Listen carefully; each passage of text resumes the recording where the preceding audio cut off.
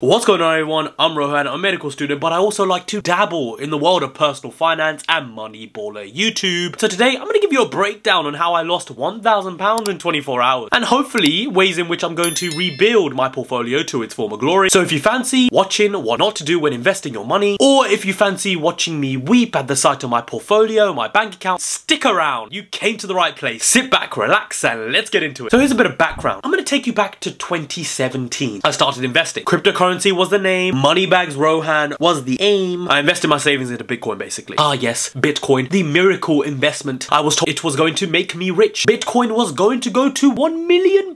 Firstly, how wrong we were. Shortly after I invested, the crypto winter happened. My investments had gone down by 75% and stayed like that for a few long, miserable years. Until 2021, when suddenly the whole world finally began to realize that Bitcoin was a thing. And now moving on to 2022, I've been slowly putting money into cryptocurrency over time. Not much, but just enough to prove to myself that I could actually be consistent. Yeah, now. Anyway, let's move over to April 2022. Now, this is when the absolute kicker happened, when Bitcoin, Ethereum, Cardano, basically all of the coins which I invested in, absolute hell dropped so fast, I didn't even have time to finish the sentence. Bitcoin to the moon. Now, my account had dropped over £1,000 from the moment I went to sleep to the moment I woke up. Now, for a student who it took ages to invest that £1,000, that could seem like a massive kick in your balls. Metaphorically speaking, I didn't actually get kicked in the ball by Bitcoin.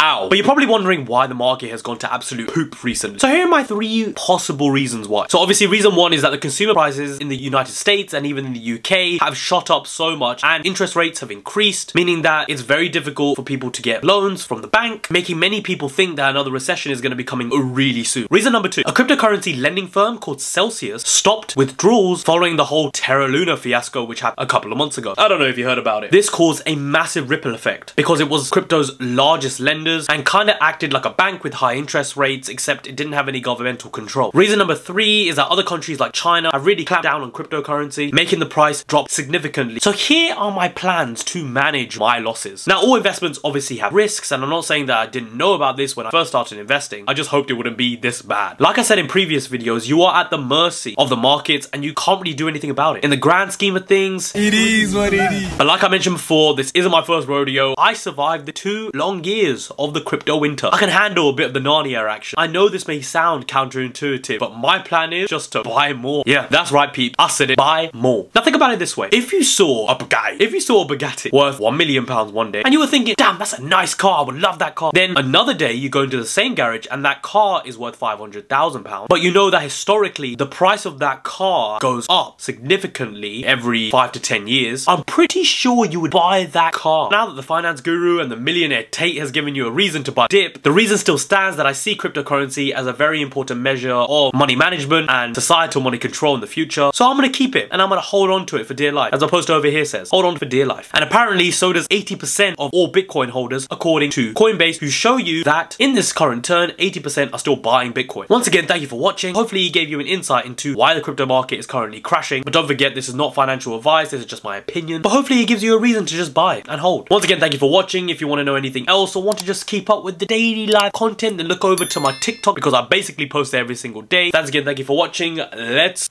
go.